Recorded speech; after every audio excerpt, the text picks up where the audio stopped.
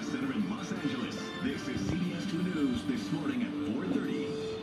I'd rather be safe than feel like people are going to get hurt. Emergency agencies across the Southland begin to prepare for expected stormy weather. Our snowpack is actually off to one of its best start in the past 40 years.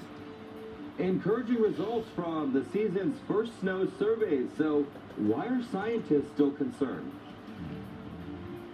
This is, shocking, and I just hope my heart goes out to the family. A stunning revelation in that story about a Tesla going over a cliff in Northern California.